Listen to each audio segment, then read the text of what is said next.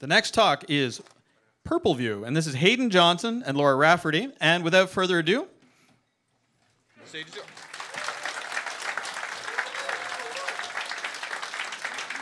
So before we do our talk, I just want to mention these three guys.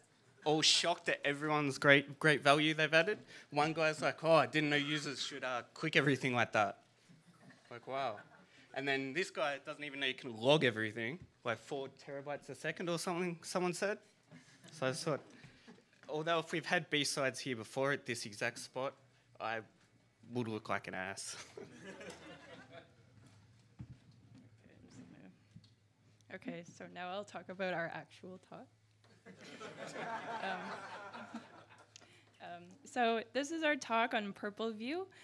Purple teaming has recently been gaining attention in the industry due to the recent trend of using offensive and defensive capabilities together. We thought a talk on purple teaming would be interesting. So we hope to benefit those on the attack side, the red team, and the defensive blue team by mixing the two together. So it's going to be a bit weird with us back and forth on the mic, but who we are, I'm Haydn Johnson. I'm from Australia. We have really creative Twitter names. Mine's @Haydn Johnson. I have my OSCP just a couple weeks before DerbyCon, so yay. And I have an offensive, oh, thank you. Any other OSCPs here?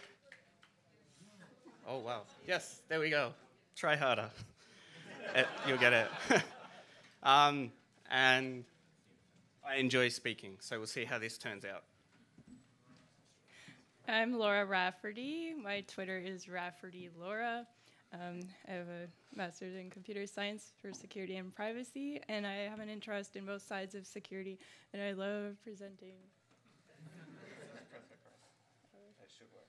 No? It's not working? It worked for me. Okay. So first off, why are you sitting here? Why have you paid money to listen to us 2 random talks? It's on Purple View. What you can expect is an introduction to red, blue, and purple teaming and what each is. We're going to run through an attack from gaining access to lateral movement, privilege escalation, and data exfiltration. And we're going to show the red side, the attacking side, and the blue side. I'm just going to do this, yep. So, and then possible purple team exercises. Oh, you're gonna have to, that one, yep. So the first definitions are for maybe people that are in school or new to InfoSec or just don't know, or you old people have forgotten, bit of memory leak. An exploit is the thing used to gain access to a system. So in our case, we can use a flash exploit. It could be an SMB exploit or something through that. So that's what we mean when we refer to the exploit.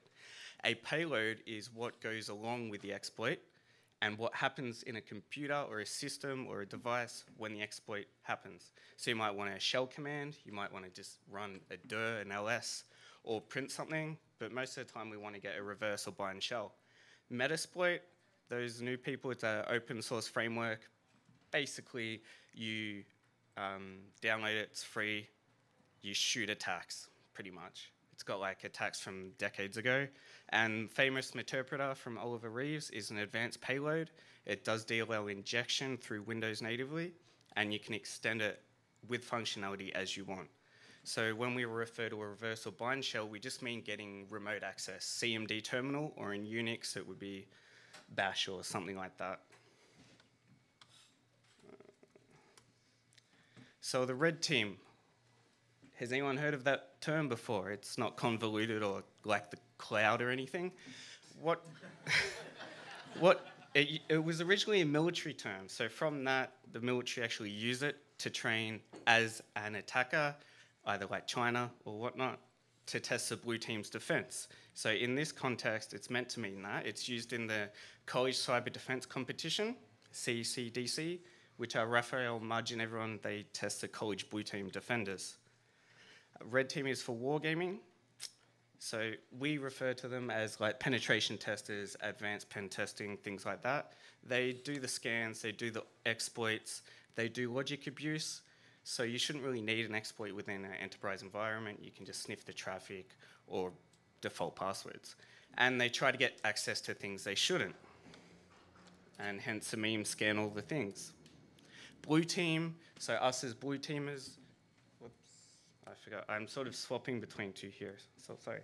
We block, we prevent, we defend, we log all the things, as the previous talk said. We look at emails for phishing emails, we look at events, triggers, networking, and then we log more, or look at more logs. The goals of red teaming, as pen testing and whatnot, are to model recent threats and trends. The red teaming are more longer term engagements. They highlight gaps in security controls and whatnot, and if they're advanced enough, they'll try to escape and evade persistence, try to stay in your network longer and maybe model an APT.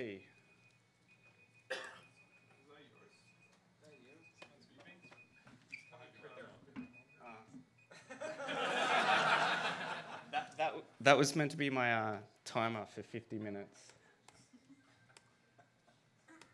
So the blue team goals are obviously to detect, respond as much as possible, and defend all the things, identify gaps, and for management, try to get more investment. And purple teaming. So now we come to the idea of purple teaming. At their most basic level, the ultimate goal of both the red and the blue team is to help an organization to be more secure. Both teams have useful skills that could benefit the other to help them be more effective at their jobs. So simply the idea of purple teaming is to use the knowledge between the red and the blue team to achieve this goal of helping the organization to be more secure. Purple teaming has a focus on training security personnel in an effort to help identify and respond to attacks. It exposes the blue team to different threats so they can identify and respond to them, and they're also able to test their incident detection and response to live simulated threats. The red team observing how their attacks are or are not detected allows for the tuning of controls, policies, and procedures, and also allows the red team to more thoroughly understand the impact of their penetration testing and sharpen their skills. Purple teaming can include live exercises, so potentially sitting with a network defense team and educating them on a pen test arsenal, exposing them to attacker mindset and tools. Also replicating attacks of a recent APT or a threat, and discussing how to mitigate and detect those threats. Blue team can also test traffic generation in their SIM. Cobalt Strike is an APT threat simulation tool that can also be used for purple teaming exercises, and wargaming is also an option to do live exercises with higher level management. So with purple teaming, we are analyzing the security posture of the organization and finding weaknesses, then using them for scenarios or walkthroughs. The idea is on training staff and tuning appliances. So this allows for both red and blue teamers to understand the technology they're working with rather than blindly depending on tools. This is different from penetration testing in how it's not just receiving a report at the end and then finding the same issues in the next pen test. Instead, it's goal-oriented and tested live with everyone actively involved. So being goal-oriented, it focuses on a particular weakness in the organization instead of just vulnerability scanning. Microsoft uses their red team to identify the key points in this slide and to reduce the impact of these. From here, they can identify what areas could use more investment. These will help identify and test security appliances. It'll test if they actually work, when the attack was picked up and how good the response is. One of the major benefits of purple teaming is the exposure to practical exercises as a team. Many people see events and logs, but not many have live experience dealing with an active threat. So this quote here just emphasizes that purple teaming is a real thing. Companies offer it as a service, and companies pay for it. So as discussed, we're very simply going to show gaining access, some lateral movement, privilege escalation from local admin to domain admin, maintaining access with a C2, and some data exfiltration. So this is our demo architecture that we put together in VirtualBox. We have a Windows Server 2012 domain controller and 2 client PCs running Windows 7. We also have 1 domain user, Pikachu, as well as 1 local admin for each client and 1 domain admin for the whole domain. So first off, the tools we use, they are Kali Linux. Is a very commonly used penetration testing distribution that probably 99% of you use.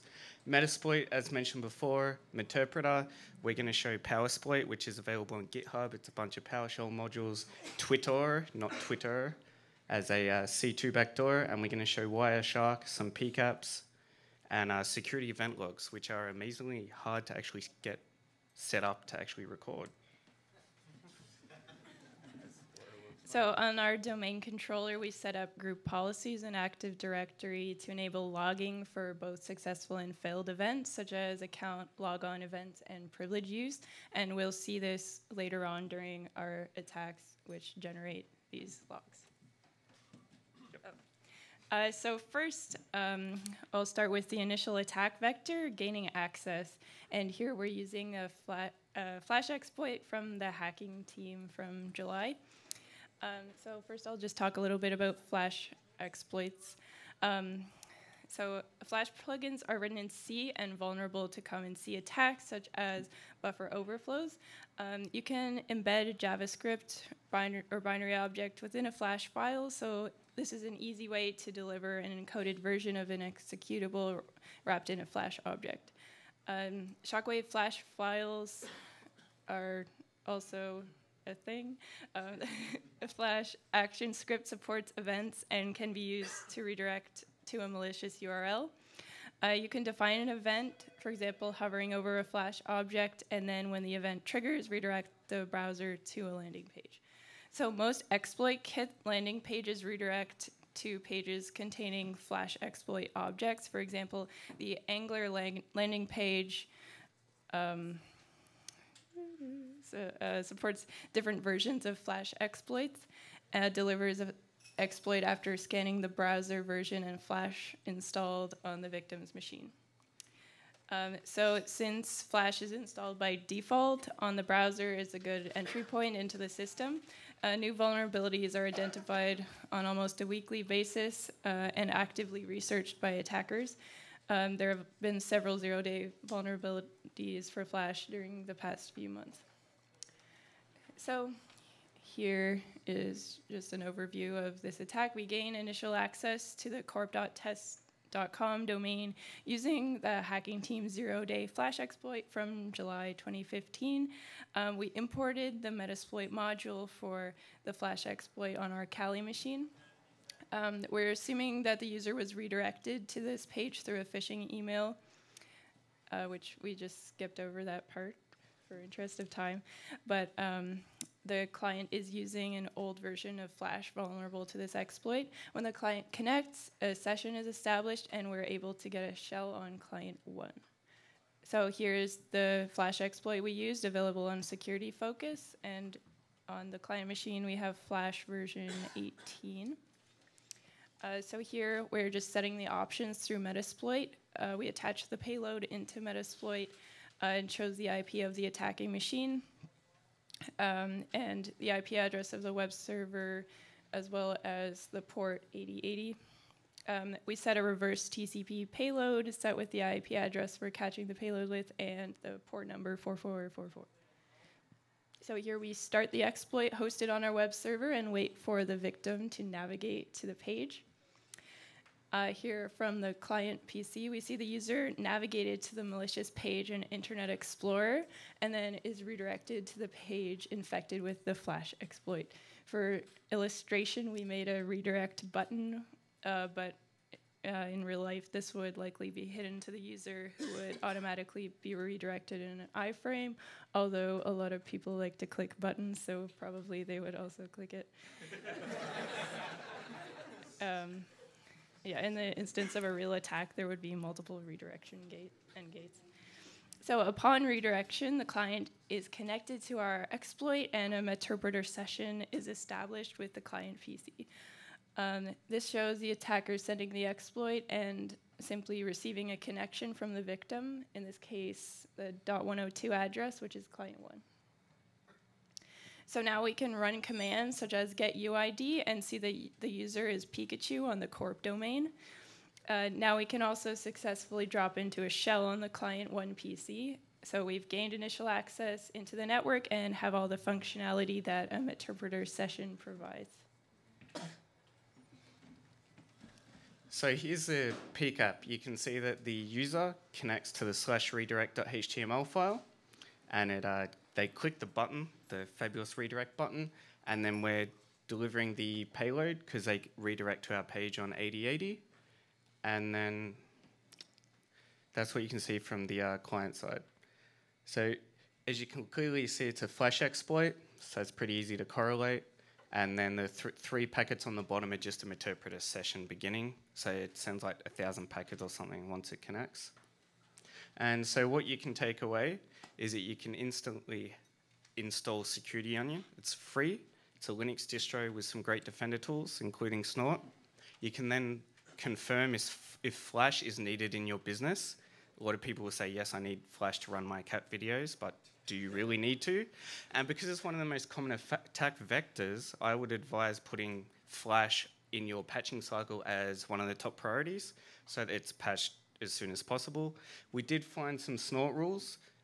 We were unable to get them working in Snort due to time constraints, but they are available. And that's actually relevant to the same CV as the Flash exploit we just showed you. So from this purple team exercise, the blue team understands how attackers can gain initial access. Flash exploits are an ongoing issue, so this helps the blue team understand what suspicious traffic looks like and what is happening from the attacker perspective. The red team sees how attacks are visible by the blue team, and they can think of ways to make it more stealthy, for example, iframes, automatic redirects, or different types of payloads. Next, we would have a privilege escalation, but we're skipping this part for interest of time. I'll quickly just mention it as a critical step. So we gained initial access as a domain user, and we will then escalate privileges to local admin to perform the next attack. And privilege escalation from local admin to domain admin will be discussed in a future section. So our fictitious attacker now is a local admin user on client 1. They've privilege escalated from Pikachu, and now an attacker will want to get situation awareness in your enterprise network. So we're just going to show you an attacker that attempting to move around and using PowerSploit to do so in order to get a reverse shell on client 2. So the very first thing is PowerSploit. It's open, it's free from GitHub, it's open source, and it's developed by Manifestation. So a lot of PowerShell modules, as it says. It says it's focused on all stages of a penetration test or a threat simulation, but it's more focused on post-exploitation and being stealthy or not writing to disk is what it mostly claims. If you do want to try it out yourself, it's on GitHub. I would also suggest using PowerView because it's newer and it's run through PowerShell Empire, which was released at Black Hat. So it's open source, free as well, and then you can be lead hacker with the big guys. The main reason I wanted to show this type of lateral movement is because Sean Metcalf, adssecurity.org, released an article on October 14th, I think, and it's one of the top problems he sees in enterprise environments is that the same password can be used on every system. So local admin 1, 2, 3, up to 3,000, however many clients you have. So it's almost a pseudo type of domain admin. So once you get local admin, you can just move around quite freely. As this nice little diagram Laura created, you can just jump from one to the other quite easily. So our setup was that power. I normally read off the slides anyway, but we are going to use PowerShell to connect from client 1 to client 2 because we already have a shell on client 1. And in order to do that, we're going to remotely connect to client 2, have client 2 connect into the internet or the malicious web server, download a PowerScript file, and execute it in order to execute our payload to the attacking machine. So that's just that simple diagram. But if you're on the internal network, you would probably be easier or stealthier to just connect to your own Kali web server if you're on the internal network. So we're going to use a PowerShell command that uses an IEX cradle. This command tells client 2 to download from our malicious web server the PowerShell script that we want to run, and then use the syntax for the interpreter Windows payload on port 443. And the IEX cradle actually meant to execute it in memory. So for those wanting to replicate this, I suggest BSides64 encoding the payload, because there can be issues when transferring over the wire due to white spacing or some random null bytes or something, even though they're not sent. But you can also find this technique in the hacker playbook #1. There is a #2 now, but the URL is just down there. So for client 2 to download the PowerShell script from a malicious server, we need to upload it or have a web server there. So this one's just to show that we've uploaded it, and it's in plain text right there. So to connect to client 2, we'll use the invoke WMI method, because that remotely connects to another machine, and it's the Windows management instrumentation methods. We will then pass along the Win32 process, which allows us to create a Windows process. If you use Python, it would be similar to using just the subprocess command. We'll then execute and run via the terminal. So the example here is how we simply launch Notepad. We use the WMI invoke with the argument Win32, and then we just create a process, argument 1, Notepad exe. So it's quite simple. So using WMI, we create the command and create the class, the process name, in order to execute the BSides64 encoded command with the PowerShell.enc in order to decode the BSides64 command. Also, this is some way to maybe bypass IDS, but I doubt it. We then use computer name with the IP address to connect remotely, and then the credentials. And once you press enter, it tries to connect to the remote machine. It asks for client 2's password. And being the same password as with the issue I mentioned before, we can just easily execute it and gain a shell. So we set up a listener to catch the reverse shell with Metasploit. As it connects to the attacking machine, we receive the shell, and it automatically migrates from the Internet Explorer process, because the IEX cradle will execute the command and then close it, and then we lose our shell. So you really need to quickly move to another process, and then we just use the getUID, and we're the admin on client 2 using the same password. So from the blue side, we're looking at our Wireshark traffic. And here we can see the TCP handshake where the client 1 machine, .101, tries to connect to client 2, which is .104. Below that, we can also see bind requests between the two. Here, we see name queries for client 2 as client 1 is trying to connect to the right machine. Client 2 acknowledges that and creates a remote instance establishing a connection. So this is suspicious traffic because a local admin really shouldn't be trying to connect to another machine and then trying to create an instance. So here we see the two machines talking to each other with a PowerShell command, which tells client 2 to download a script from the Kali machine, and then sends an ARP request asking where the Kali machine is. So on client 2, you can see it reach out to the web server and download the shell code. Below that, in plain text, you can see what the PowerShell script actually looks like. Once that's executed, we can see Meterpreter executing through HTTPS with TLS connections, which is Meterpreter using its DLL injection to create a shell. Sorry. When we set up the GPO policy and we looked at security logs, I was actually intrigued because in this screenshot, we can see the initial connection from client 1 to client 2 with this logon ID. And the reason this is important is because on the next slide, you can see the same logon ID executing PowerShell. That would be very suspicious if local admin was connecting to local 2, executing PowerShell on it. You would want to know why. And then we can even see what's even more suspicious is that after that, the PowerShell connects to our attacking machine on port 80. So that's actually pretty interesting because it's like it's a good trail to follow. And PowerSploit is meant to leave no trace and run in memory, but it's obviously leaving something there. So what you can take away is that this PowerShell command is connecting to a third machine internally, and that this would obviously be suspicious. Okay, this one. So based on the security events, you should correlate them, and a SIM should do that, or can do that, if you have it set up correctly. You can then test the SIM to see if those events will be picked up live. And someone's walked in from this thing. And there's LogMD, which is really great for PowerShell because there's been some videos at DerbyCon and whatnot or talks where they remove PowerShell off the machine, still run it through the PowerShell.exe, and then there's meant to be no logs. But LogMD works better and records it somehow. I haven't looked into it too much, but it's a great recommendation for that side of things. The benefits of test-run lateral movement is to identify and confirm that your defensive controls are in place within the network.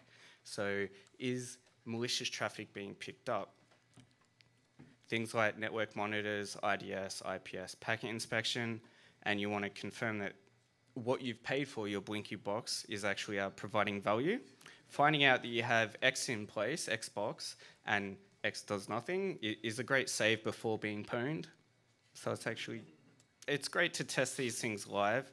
And for management, it's really good in gaining justification for more resources. So the whole enterprise thing, like last 5 years or so, it was let's buy all the things, but not hire anyone to run the things.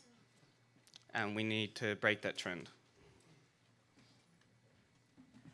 So next, I'll talk about privilege escalation. This also shows lateral movement. However, the focus is on grabbing the credentials off another machine. So first, why do we want to escalate privileges to domain admin? Domain admin privileges give ultimate control over Active Directory and all computers connected. If you have these privileges, you can access, tamper with, or destroy IT resources, alter or disable security policies, and auditing evidence of any action on the domain. Also, you could create new accounts with administrative privileges on resources which could be accessed at a later time, as well as place malware on any machine to achieve any variety of tasks. So here, we already have our connection from the Kali machine to client 1, and we have local admin privileges. We've also observed that a domain admin has actually logged into client 2, so now we want to grab their credentials off of there. Here we're using Mimikatz, which has some features for reading hashes and passwords from memory. We're running it remotely from the client 1 to the client 2 PC using BSexec, and we need to send over our DLL file to client 2 in order to extract these the passwords from memory on the client 2. So first, we map the shared drive on client 2 to client 1, send over our DLL file, and then run Mimikatz, get the credentials, and send them back to the Kali machine. So here, this is showing on client 1, where we're mapping the client 2 admin share and copying over our DLL file. Next, we use BSexec to run Mimikatz remotely on client 2, and then we use the privilege debug command to check that it has the right privileges to dump passwords from memory on client 2.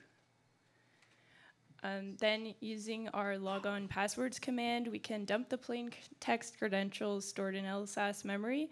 As you can see, we now have domain admin logon credentials from the client 2 in plain text with our secure password. It's been discovered. So from the blue team's perspective, so from the PCAP, we see the two machines connecting, asking for the DLL file, so it copies it over. And this would be suspicious, especially if it's named the exact DLL file. We can also see client 1 logging into client 2 as local admin is using the same password, again, the same issue we've been discussing. So that's just a quick screenshot of that. Is also, the next one is we see mimikatz.exe being run on client 2 from the admin share that was mounted on client 1 with the source address of client 1. So this would be very suspicious. So I don't imagine local admins having to run Mimikatz for any reason.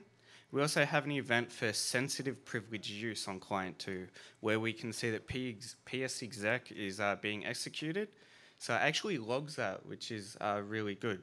Even though we had to set the GPO settings and click like yes on everything, it can pick it up if you don't just leave it at default logging nothing. And considering this is a short time frame between client 1 and client 2 connections, you would notice that it's quite suspicious. So blue team takeaways from this exercise. First of all, prevention, ways that they can improve processes. The blue team can consider access control for the shared drive, which we mapped on the other PC. You could also limit access to BSexec and monitor use. You can consider Active Directory best practices for permissions to prevent privilege derivation across domains. Also, a domain admin or any other type of user with sensitive privileges logging onto an infected PC opens up opportunities for an attacker to perform privilege escalation such as this. So from a defensive architectural perspective, it would be useful not to have a situation where a domain admin would be accessing a client PC at all. Also, maybe accounts could be created which only have minimal privileges that are required. In terms of detection, you could create IDS signatures to trigger on the DLL file we used, Mimikatz or BSexec. You could create a SIM use case looking at event correlation between system logs and network proxy logs. For example, if a domain admin logs on through RDP and then transfers the DLL file, such as this. For lateral movement, you could enable file level auditing on each system to monitor file modifications, so the logs generated from audit logs can be correlated with network events and logs.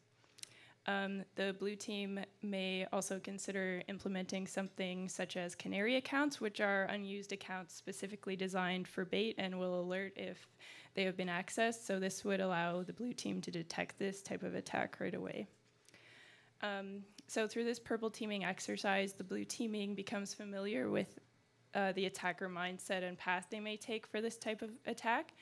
The red team sees how their attacks are observed by the blue team and any artifacts left behind. They may wish to clean up the DLL file and unmap the network drive after to leave less of a footprint.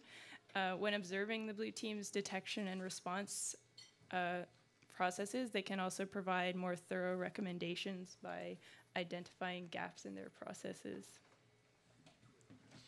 So after getting domain admin in your enterprise, a attacker may or should want to establish persistence or maintain access in case of a reboot or their shell dies. So in this example, we're going to show Twitter, which is a backdoor using Twitter. So Twitter can be downloaded on GitHub. It's another open source tool.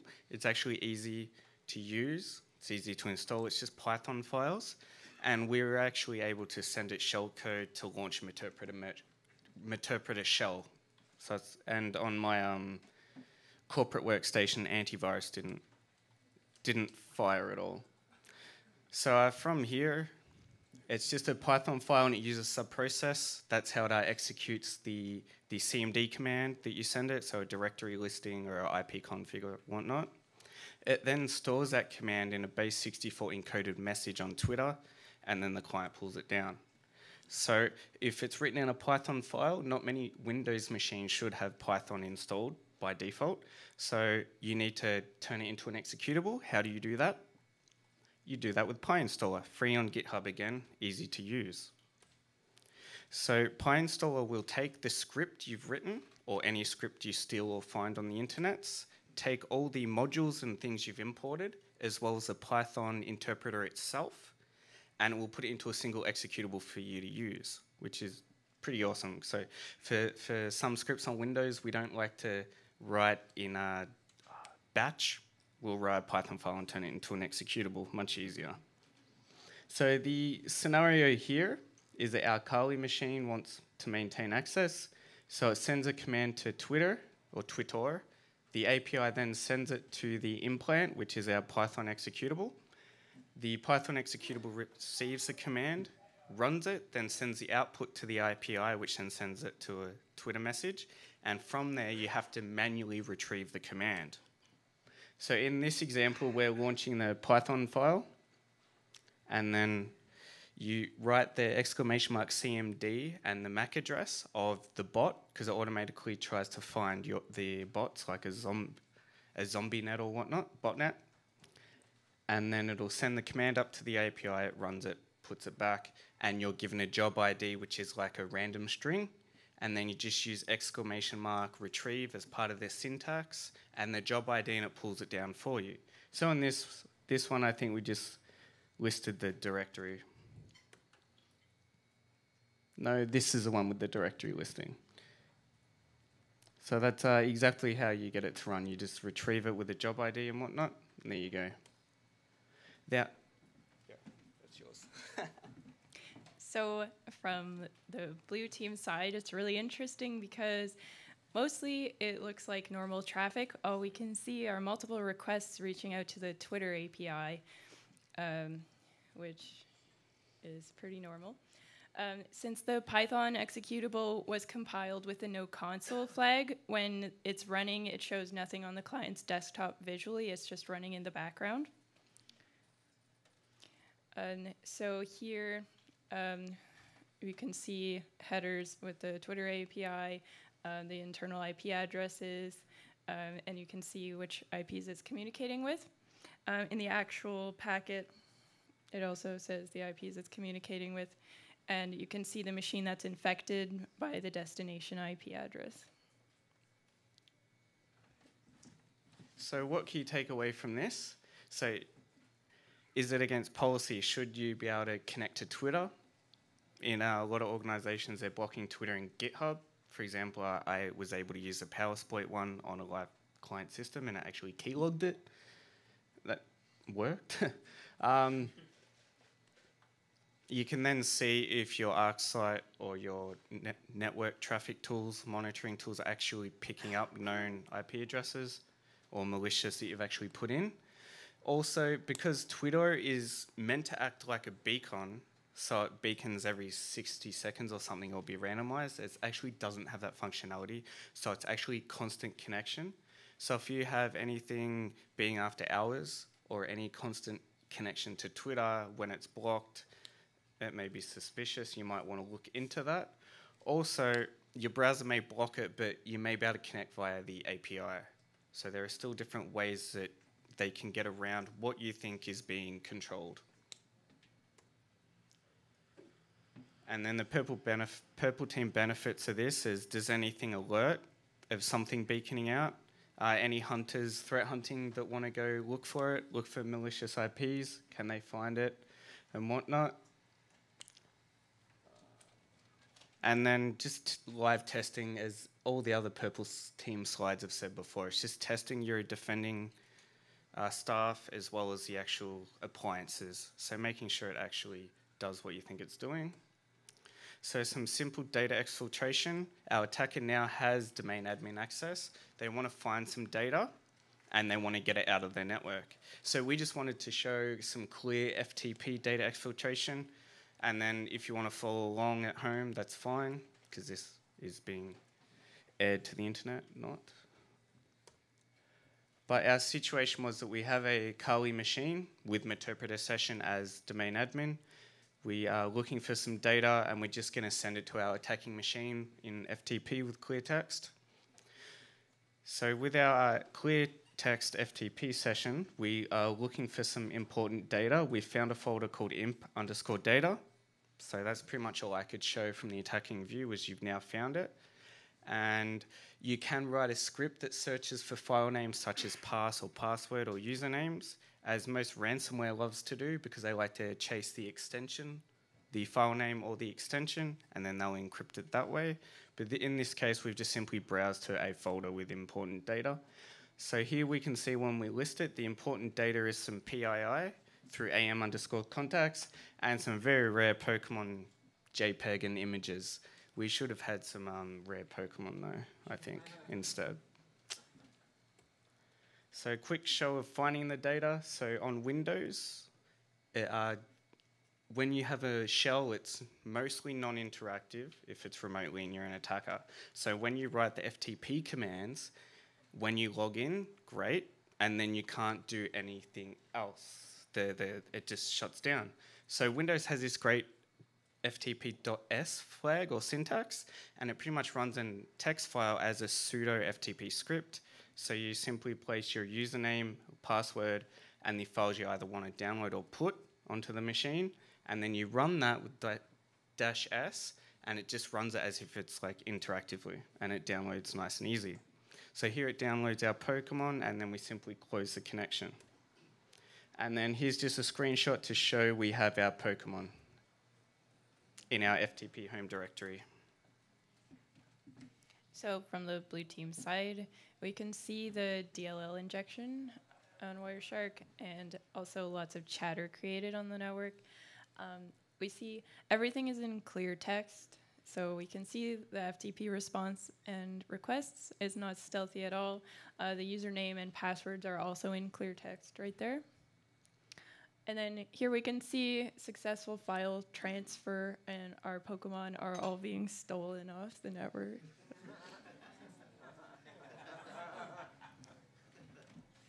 And so the simple takeaway from this talk is, if you want to go home and practice, is that you want to test if a simple FTP transfer would trigger on your network.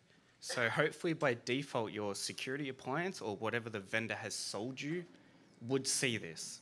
So you could then test to see when it's picked up, if that's after the data's been sent out or when the data's been sent out. So you can have a look at that. And then if it is picked up, what is your IR process? So the investigators that say, hey, we've seen this, did they respond urgently enough? Did they just see the alert and go, oh, it's another alert, overflow, who cares, sort of thing? And then you may want to create or block FTP. I don't really see business use for FTP, but if you do have one, you may want to just create a group for FTP. And whitelisting remote FTP servers would be great. Internally would be easy to whitelist. So purple team exercise, again, as we've said on all the slides, it's all about training, testing what you have, and if it triggers, when does it trigger? You may want to swap it, tune it to your environment. So if you're used to seeing 30 megabytes be sent out, set your alerting higher, your threshold higher, maybe 500 megabytes or a gig or something, whatnot, and just, yeah, play around and have some live exercises. So in conclusion, we think purple teaming is really good. You should invest in it. And it's probably the way of the future, from pen testing to red teaming to adversary threat simulation. Yep, so if you are going to implement purple teaming, there are different stages. You may want to do it quarterly with just the war rooming and drawing it up theory-based.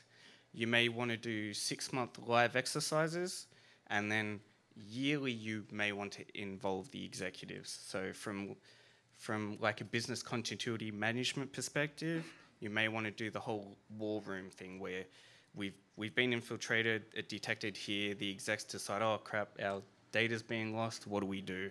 And sort of the whole organization gets involved. So in our talk, we showed an example of a purple team exercise showing both the red and blue team perspectives of an attack on a network. We've limited our scope of detection tools to Windows Server, event logs, and Wireshark. However, we're interested in extending to enterprise security tools such as SIM or IDS. Future work could also include exploring PowerShell and WMI for blue teaming defense purposes, as it's an incredibly powerful tool which could also be used for monitoring and detection. Also, from the red team, we could have more advanced attacks and persistence using PowerShell Empire. Yeah. And I promised via Twitter an obligatory, however you pronounce the word, a cute cat picture. So here we go.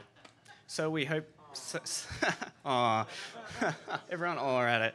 Yeah, we hope everyone learnt something from the attacker side, the blue team side, and mixing the two. So thank you very much.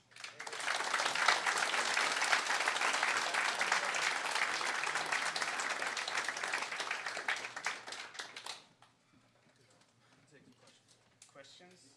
Yep. So, I mean, I know more about this subject matter than all the other presenters, so originally I was going to apologize for not having a question. But instead I do have a question. How does your cat use a mouse? You're not getting a prize now. Yeah. You're banned from questions. You've already got your prize. Yeah. Yep. So I really appreciate all the work that you did, in particular the detail-oriented. I really loved it. So here's the question is, I wonder if you're a little too casual when you talk about the blue team side. So for example, from the standpoint of the software stack, or the network stack, right? Yeah. Okay, you had some ARP stuff. You had obviously IP address-based detection. You had SMB. You had, shockwave flash payload Yep. and HTTP response. You had, user login stuff. I mean, this is crazy correlation, right? Yeah. I mean, as a human being, okay, maybe.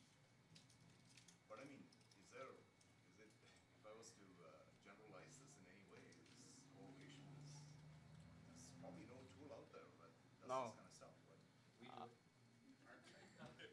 You're able to correlate across network stuff? Actually, I had a question. To a certain key extent, yes. I mean, I had a question to your talk, which I can bring up now. Which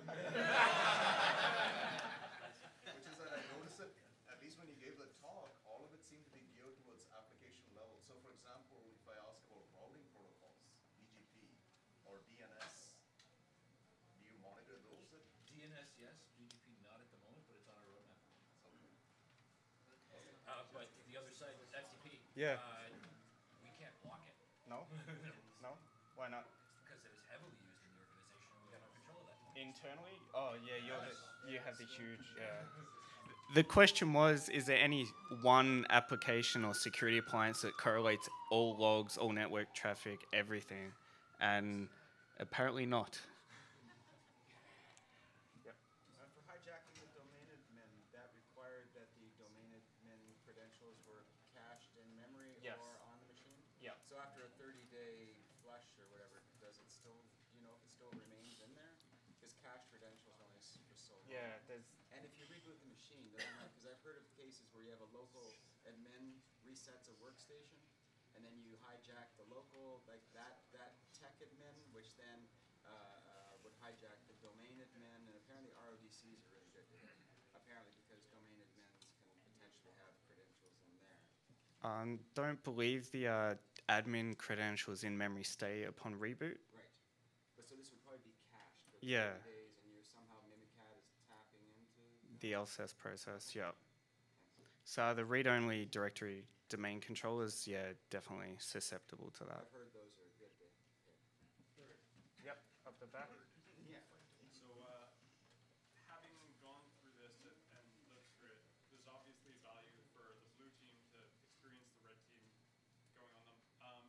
Would you say that it's more valuable for the blue team to be unaware that the red team's attacking them, or is there more value in them knowing? Do you have an answer? No?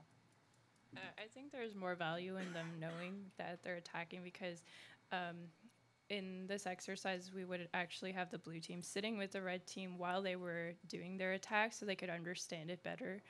So, yeah, that's a bit more. But with that, it depends on your objective. So if you want to see, say, your current state that you think you have, you can then run the red team and the blue team not know. Whereas the purple team idea is that based from that, from the blue team not knowing, based on the gaps and what you've identified, what got through, what didn't, what the IR response was, there would be great value in then training based on that, and then trying it again with them knowing together, I think would be the best way to mix and match. Yep.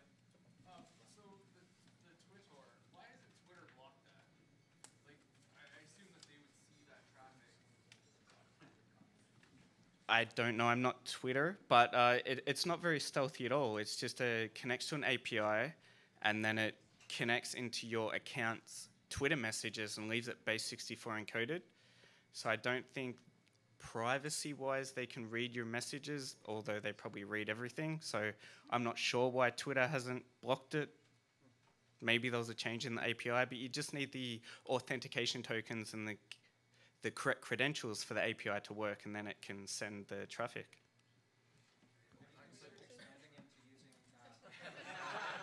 Sorry, what? Yeah. Push the limits of your both sides of the activities? An external red team? Yeah. Yeah, it would be great. No, it'd be like various group events. See, I've only ever been able to do the blue team side with the red team coming in from next side. Yeah, That's exactly. a lot of fun. It's Microsoft or whatnot that test Azure. I think that's how you pronounce it. But yeah, there's not many places that have an internal red team. A good time. Yeah, that was my...